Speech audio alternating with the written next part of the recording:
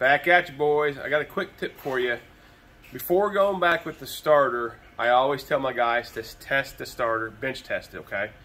And I'm going to show you, it's really easy. If you have a jump box like here, attach the red lead to the positive terminal post on the starter, and the negative lead anywhere on the starter, okay? And then get a power probe. There is a ways of doing it without it, but I prefer a power probe. Makes it a lot easier. So we're connected at the positive post, red cable, negative cable on the actual starter. Turn on jump box.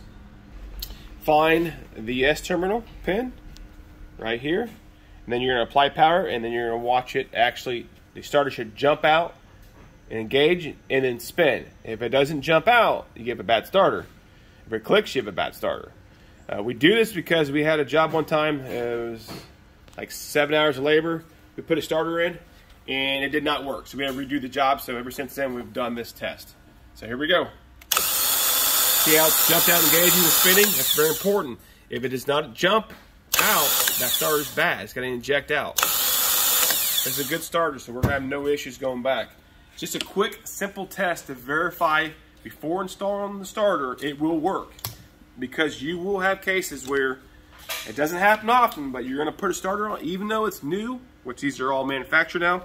This one is from USA. It's a Denso. It's a high-quality starter. That's what we use around here.